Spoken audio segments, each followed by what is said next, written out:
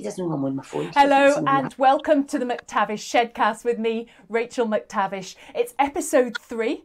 And with everything a bit quiet on the work front at the moment, and because of the virus, my husband and I have built, well, my husband really, they've built a TV studio in my shed. And tens of thousands of you have tuned in for the first few Shedcasts. So thank you very much. Please feel free, because we're live, you can message us, you can comment, please share it as well and say hello. Now, my guests tonight are the legendary singer and actress May Miller and the presenter and journalist Laura Boyd. Thank you both very much for joining us. It's lovely to see you both looking fabulous and glam. Now, we'll start off with you, May. If you don't know May and her husband, Robert, they are incredibly well known on the Glasgow and Scotland cabaret circuit. May, for somebody so incredibly gregarious, how are you containing yourself being kept in your house? Oh, it's a nightmare, an absolute nightmare. I'm going for a wee walk every day and I'm trying to avoid speaking to people. And people think that I've actually lost the plot, because usually I'm out there talking to this one and that one. But I'm trying to maintain distance and do everything I've got to do right. But then I go a wee bit mad in the hot tub at night. So. Oh, it sounds very glamorous and you're looking fabulous. Now, I know you and Robert are used to working together 24/7, but there's no escape from each other now. How's it going? Well, for years, well, we're married now 15 years, so we're 24/7 all the time. But I think he'll probably say the same thing. When you're living together and working together, it's fine, because you know you can escape, you can go away on your own and do something on your own. But when you know you're locked in, then it becomes a nightmare. And is he annoying you at all, or do you get on blissfully? No, I think it's the other way about, to tell you the truth. I think it's actually me that's the annoying one. In fact, I know it is. Well, you send him up to the loft, don't you? Well, that's where he goes. That's where he virtually lives. Like your shed, he's got his loft. Well, he's got an artist studio upstairs and he's got a recording studio up in the loft. Well, May, we'll come back to you in a second. Now, Laura, you're in a very strange situation because you're in isolation because of health issues. You've also got very exciting time of your life. You've got a new baby. For anybody who doesn't know your backstory, can you fill us in? I have indeed, Rachel. Yeah, I've got a 4-month-old baby, Penelope, and as you mentioned, health issues there. I've actually got leukemia, so I've got chronic myeloid leukemia, and I was diagnosed about 10.5 years ago now, and I keep really well, you know, I work constantly, I party constantly, I want an invite to May's hot tub when this is all done, but actually, like, what it really affected was my chance of having a family, and I actually came off my medication to try, and the cancer increased, and it increased at such a rapid rate. They said we could get to 5 months if I got pregnant, could get to 5 months, and I would have to make a decision as to whether they saved my life or saved the baby's life, and that was completely devastating and just something that we couldn't contemplate. But then, cut a long story short, my angel, my sister-in-law, came round and offered to be a surrogate for us and to carry the baby. Now, I mean, like, that was completely out of the blue. And how do you ever repay someone for that? It was just the most incredible offer. And it was a journey that took quite a lot of time. There were so many ups and downs. But we finally got there, and Penelope was born in November there, and it's just been absolutely amazing ever since. Thank you. Tell me, Laura, when Jane, your sister-in-law, came round and told you that she was pregnant, just take us through that. You know, we had been through so many highs and lows that that was actually our last embryo. So our last chance, if you like, and I had just resigned myself to the fact it wasn't going to happen. I really, really thought that was the case. So we had to phone her. She we had been through the process. We had to wait 2 weeks to find out if she was pregnant, and we had to call her. And I was dreading that call. I'd kind of put it out of my mind. And I remember my husband saying at night, like, right, will we call her? And then he shouted through to me and he was like, Jane's actually driving up the driveway.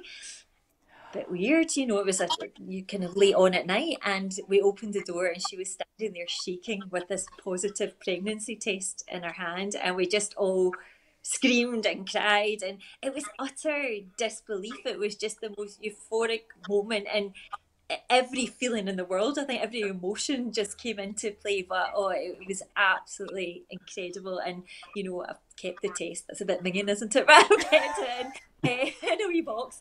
And you know, it was just the start of the most special time of my life. How do you even thank her for something like that? I mean, I was imagining all the things like she just gets a pass for everything, doesn't she? At Christmas, when everybody's doing the washing up, and she goes, "No, I'm not doing the washing up." You can't ask her to do anything. You cannot repay. So you know, we've offered to send her away on holiday, do this, do that, you know, and but like nothing can ever repay her. But she is the most humble and modest person ever, and the kindest person ever. And she doesn't want anything. She is just delighted to be Penelope's auntie. She's missing her at the moment, you know, like the whole family are. But she absolutely loves her. And I remember afterwards she came to us and she was like, right, you know, I've got all these gifts for Penelope, and what would you like for her, and all this kind of thing. And I was thinking, a gift? You never need to buy us a gift ever again. You know, you've given us the gift of life, basically. So yeah, she's just the most lovely person. It's been amazing. Now, May, you are normally out and about on the scene all the time, aren't you? What do you do? More or less, yes, aye. When you do these gigs out and about in Glasgow, a big part of your act is the chatter in between the songs as well, isn't it? Tell us a bit more about your act for anybody who hasn't seen it, because it's quite special. Well, Robert does all the music, he does all the tracks and everything, so he's the brains behind the outfit, and I'm just the one that goes at the front and makes a clown of himself. We've got a great fan base. We've got a lot of people who have followed us for years. We used to get, oh, Mama and Dad used to come to see you. Now we're getting, my granny and granda used to come to see you. And people say, oh, you're a legend. I think that's just another word for being old. Because we're now the granny and granda of pop music. But I started telling stories because years ago, before I worked with Robert, I did cabaret in Britain. And you would go to a club and it would be a band or a keyboard player who could only maybe play 3 or 4 songs. And I had to do like 2 45-minute spots. And I thought, I can't do this. So I started just telling stories from my childhood and different things that had happened over the years. And it just gradually went from that to all the rubbish that I talk now. So what? Rachel, I've been to that night, or the afternoon into the night, and it is I sung with me. It is the most amazing afternoon. If I remember correctly, you were up singing, were you know? I was up singing. I know. I think I was rather drunk and was hovering about the stage, and eventually she was like, "Oh, gear the mic." But we got it's queued out the door. It's amazing. I love it. It's a great Sunday afternoon. Aye. Yeah. You might as well get. I was going to say, you stop being so elusive and coy about it, mate. You're your best self-publicist ever. Go on, tell everybody where you are normally at a weekend. Friday night we're in the Shipbank, which has been our local pub for the last 35 years, because I always say, if we're going anywhere, somebody would say, Robert, how do you get to the moon? He would say, well, you start in the Shipbank, because everywhere we go, we start in the Shipbank. So we were there on a Friday night. We're in the Waterloo on a Saturday afternoon. We're kind of all over the place on a Saturday night. And then a Sunday, we've been in the Merchant Pride Sunday Club for 3 years, every Sunday, 23 years. Now, it's time. My husband described you as being like a sister and an auntie to every gay man in Glasgow. How did you get such a big following? What started you off? Well, years ago, before I did this, I used to work in a shoe shop. But before I did this, I used to go to see Robert playing in a bar called McNee's, Eglinton Toll. Paul will know where it is. And I used to go and see him. And then a friend of mine had a gay bar called Austin's in Hope Street. And he called me one day and he said, May, the AIDS virus had just hit at the time. And Rockhill Hospital was when boys were going to get treated. But they didn't have any independent funding. So Robert Austin had asked me, could I organise a charity night to raise some money for them? So I phoned Robert up at his home And I said to him, I've got this night today, blah, blah, blah. I said, but it's a charity night, so you'll not get paid for it. And he went, that's fine. I said, it's a gay bar. And I put the phone down. And he didn't know what a gay bar was. But when we did it on a Monday night. We did it one a month. And we were great nights. And I think he thought every gay person in Scotland was in that pub that night. And he didn't realise the amount of people who, they would go there, young boys who maybe their family didn't know they were gay, and they would go there and that would be this whole social life. And you just got to take boys under your wing. And I've known some of them I've known for nearly 40 years. Oh, May, it's an incredible story. But before, I'm going to go on to your showbiz stories now, Laura. But just got to quickly ask and say a few hellos. Michael Tarditi is wanting to know what you're drinking, ladies. A gin and fresh orange. If he wants to get me one the next time I see him.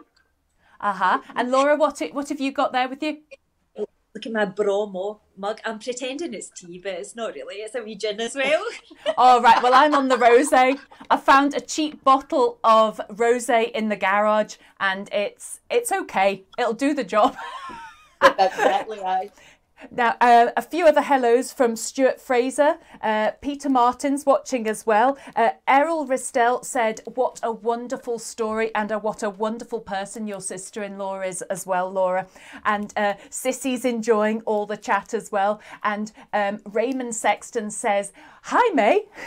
I'm sure he says hi to Laura as well. Laura, you're probably best known as a showbiz journalist and presenter for STV. You have done some amazing interviews over the years. What's been the one that's really stood out in your mind? Oh gosh, there are so many, but it was actually one just before I went off on mat leave. I got to interview Rod Stewart, who was just everything you would want him to be, a complete legend, a wee bit of a diva, but not in a bad way. He was a man who knows how he wants his camera angles set up and, how best to look. He was just brilliant. And I love those ones where they go a wee bit rogue and, they just completely open up. And he was a wee bit flirty and cheeky and just everything. But the best bit was, like, before we started, he was showing me, because obviously he heard the Scottish accent, and immediately thought I was a Celtic fan. He was like so proud to show me this big garish diamond encrusted Celtic logo around his neck. It must have weighed an absolute ton. He's like, look at that, darling. And I was like, oh Rod, that's lovely. What do you say to someone? But it was everything you would want him to be. An absolute legend. Loved him. And another surprise one of the supposed bad boys of pop was actually okay as well, wasn't he? Yeah, Noel Gallagher. So that was actually when I used to do some presenting on Live at 5 on STV2, and they sent me out to do a live with Noel Gallagher. Now, live with Noel Gallagher just sent the fear of God into me. I love Oasis, absolutely. Like, I'm a big music fan, but they're one of my favourite bands. But he's notorious for potty mouth, says what he thinks. And this is a tea time family, very innocent show. So I had such a fear, but he was a dream. He was just so chatty, really down to earth, and just, yeah, it was great. And it's really nice. It's sometimes those ones that you think are going to be awful that turn out to be absolute dreams. Like, what do you call him? George Clooney. We were told, we were at an event and we were told George Clooney will not speak to any press. Don't ask him, blah, blah, blah. And I had a bright pink coat on and I was there, and like my producer was back in the studio, Gordon McDougall. I think he watched before, didn't he? So Gordon, if you're there, he's like, we need this, we better get it in, and I was still quite new into news at that point. I thought, God, he's not going to speak. What am I going to do here? But I shouted on him, and he came over and he was like, oh, I love your coat. And he was just so nice. And it's ones like that, ones that take you by surprise, that I really love. Now, you have had a couple of tricky ones. One in particular, your first ever one where you transitioned into news. Tell us about that. Well, showbiz reporting is, you're quite bubbly. I'm quite a kind of, as you'll see in this, quite a handsy kind of bubbly person, and so I was quite worried about that transition into news and being a bit more professional. And I covered, my first week in news was actually covering the opening of the V&A in Dundee, and it was the most incredible week. I absolutely loved it. What a week to launch into that job. But on the Friday I had to do an interview with Bobby Gillespie, and it had to be turned around. That was at 4:30 and it was going out, back of 6. So sat down to interview of you. Now, I have to say, he was a lovely guy, but he's a man of few words, and he's a man who I imagine, like May, has enjoyed a fair few parties over the year, but unlike May, he's not carried it well and can barely string 2 words together. So this was not good interview setting, and so, you know, one of my first questions is like, oh, Bobby, opening the V&A, what do you think of it? And he was like, I've no seen the V&A. And I just thought, great, you know, but the whole interview hinged on what do you think of the V&A. So it was a bit of a nightmare, but I have to say, he was a lovely guy. It was just a little bit awkward for my first one, but you get used to these things, you know what I mean? You just got to adapt to the situation. So good fun. I love that job. Well, I know his father very well, and he could talk the hind legs off a donkey. Don't you go reporting back, May. No telling tales. And he never shuts up. Hey, what happens in the shed stays in the shed. We've got a few more messages here. Jackie McCallum, wow, Laura, what a story. So glad you've got your little princess. Jim McCabe also saying, oh, that's brilliant. Sharon Gibb, May and Robert Miller are legends. They're not old, because she used to come and see it in Rosie O'Grady's in Shawlands so many great nights. We've got Tracy Whittle watching. Angie Med, May, you are a legend. Never mind the old. You are the legend of Las Vegas. Mary Carmichael is loving the show as well. And Jeanette Ayres said, hello, I had the pleasure of meeting Laura and her little princess at the Beats and Cancer charity. I've also seen May and Robert many times. And your old screen husband, Jerry Cassidy, is also watching from Dundee. He says he loved the V&A Dundee launch and he actually went, unlike Bobby Gillespie. One last one before I ask you about another chat, May. Martin McLaren says, May Miller is a superstar and all-round nice person. Her fundraising over the years has been phenomenal. Lots of love from Northern Ireland. There's some lovely messages coming in. Now, May, as we said, you're well known for your chat. What is the anecdote you think, oh, the crowd love this, I've got to tell it? I get asked for it numerous occasions, and it's a true story, as most are. And I was about 16, I think, and I used to go to a disco, I'm showing my age, a disco in Enoch Square called the Terminal 1. And we worked all week. I think we earned about £4. And this night a boy came into the Terminal 1 and he was selling leather jackets. So everybody was trying a jacket on. Well, how much do you want? He was like, oh, £4. But everybody had £4.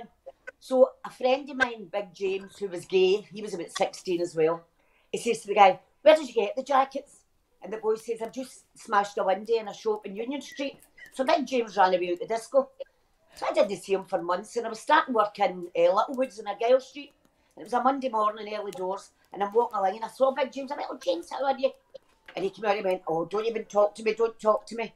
I said, what is it? He went, mind that night at the T1? I said, aye. He said, well, I ran up to that shop and I jumped in the window. And I went, you never. He said, aye. He went, but me, you know me, I'm an actress. He went, and I put one of the jackets on and I just stood in the window like that. He said, because I heard the police coming. I heard, me, Mo. He said, but I never moved. I just stood like that. And the police said to him, right, out. And he said, I just stood. I didn't flinch. The police said to him 3 times, out that window. And the 3rd time, Big James went at him, how did you know it was me? He said, your cigarette's still lit. Poor James got 3 months. Oh, May, that's absolutely brilliant. Now, May, you're sitting there, you're looking very glam, and you remind me of somebody who Laura has interviewed, Liza Minnelli. Don't be offended, May. But she's an alcoholic as well. There you go. So, Laura, how did that go with Liza Minnelli? Well, it was when I worked in promotions in STV, and we'd run this competition, and there was like 20 super fans got the chance to meet Liza Minnelli. So we'd set it all up. She was playing at the Armadillo, and you know, this was like a big deal for me. I thought, I love Liza, I love musicals, all that kind of thing. So she's an absolute icon. But when we went, so I had these 20 super fans there, and just before, you know, they were meant to meet her, she refused to come out. She did a total diva drop and refused to come out and meet them. And it was kind of at the time when the competition scandal was going off and stuff. So I was so terrified that they weren't going to actually get the chance to meet Liza.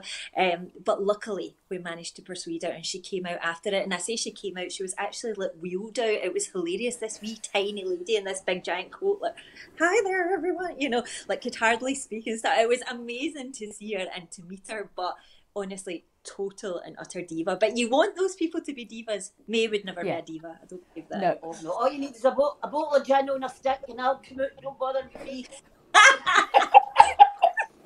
Oh dear. Well, we've got some more lovely messages coming in. The Pink Wheelbarrow are watching.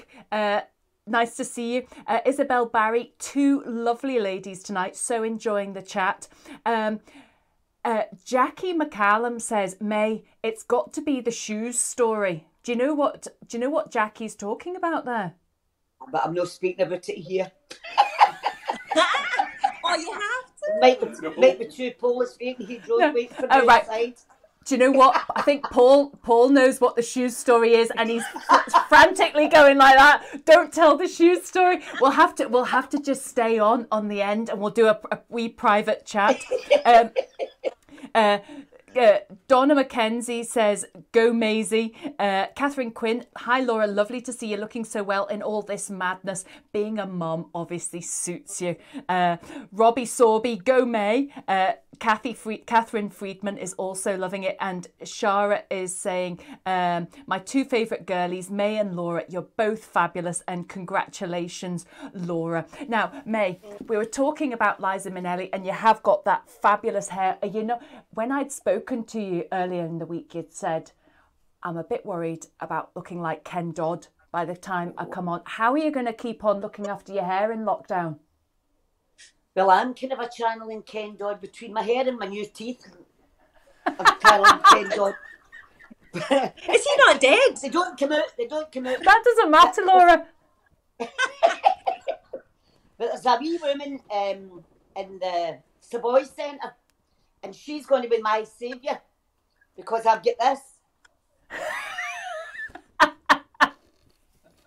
So I can do my messages like that. There you go. Laura, I don't even know if we're meant to be laughing at this. She looks like Kris Jenner. Oh, for God's sake. Oh, my, look at me. Oh, I don't know. No, do you know what? The Kris Jenner, you could style that out, May. If anybody can, you can. Whilst we're talking about hair,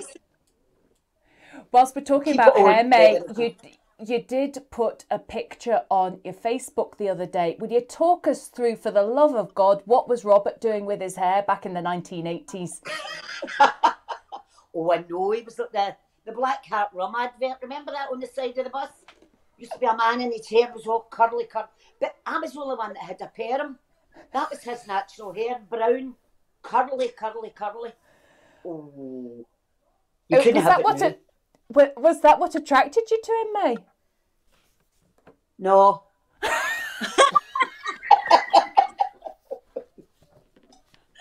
No, he was a marvellous pianist. Oh, right, okay. He's keeping very quiet. Normally, he's hovering over your shoulder when you're doing lives, isn't he? But he's behaving himself. Is he there? He's sitting there having a cup of tea. Oh, is he? He's having a wee cup. Go on, just tell him to put his head.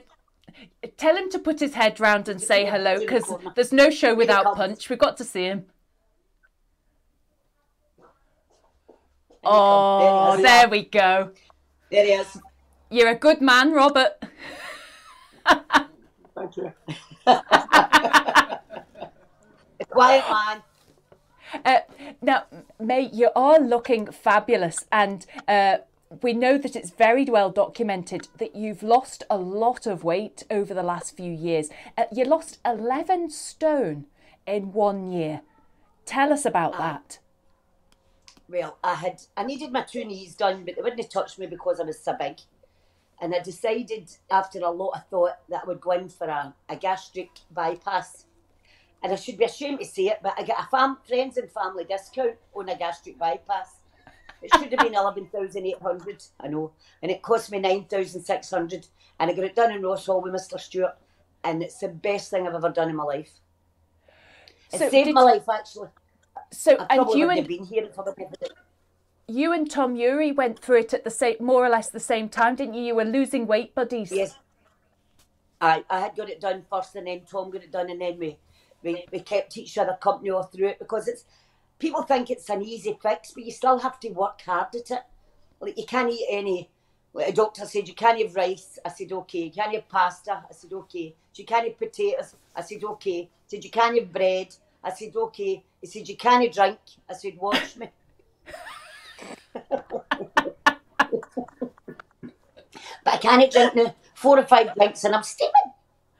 Oh, just the 4 or 5? I'm a cheap date. My cheap date. 4 prawns and I'm full, and 5 drinks and I'm steaming. Oh dear, Laura, I bet this is like a night out for you, isn't it? You've been stuck inside with a baby for how many months, and this is.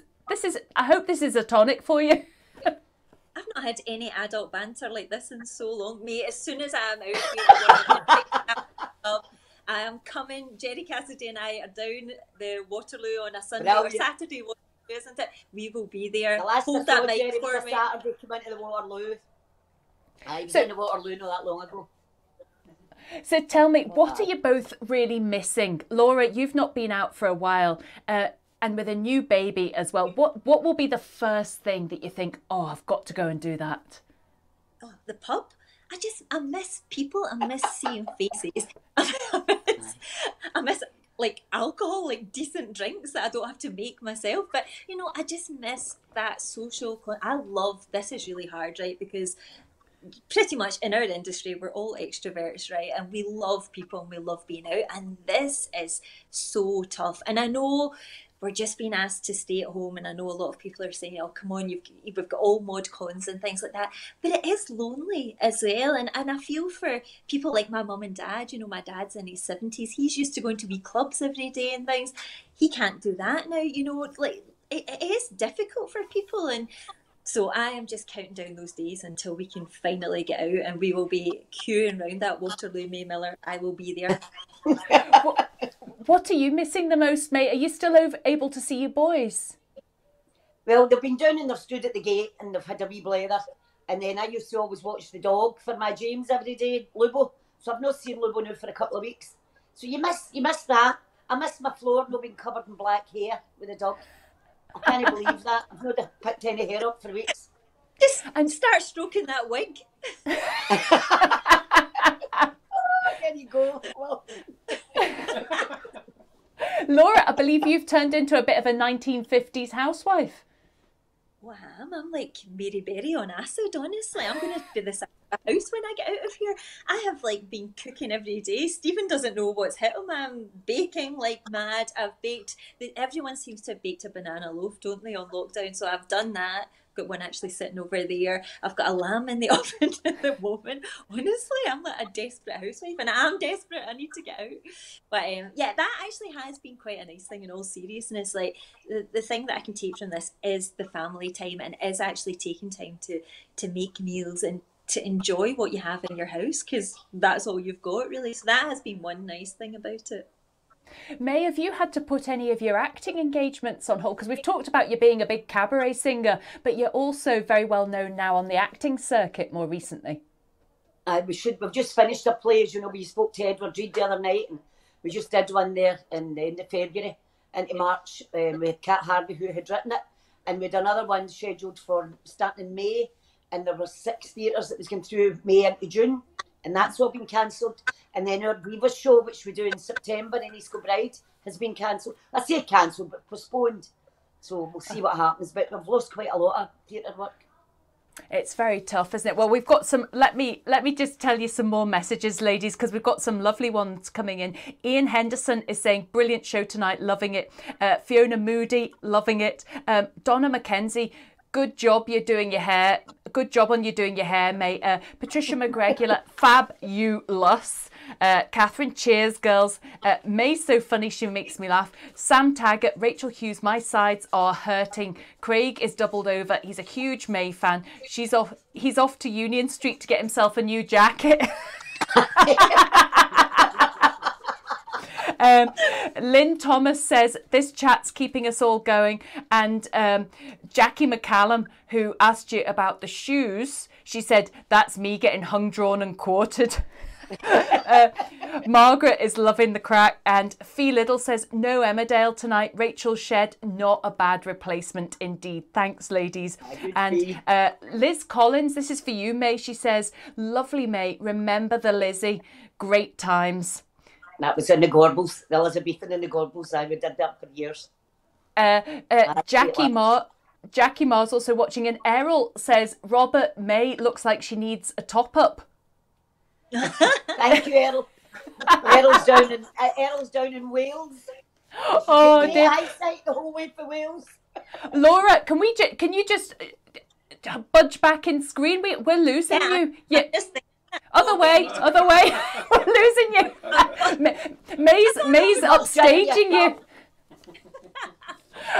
Laura, you were talking about your mum and your dad. Now, your mum, Ruby, she is one of the frontline NHS workers who, when we go out in half an hour's time to clap for carers, she is one of those working in A&E casualty. Is that right?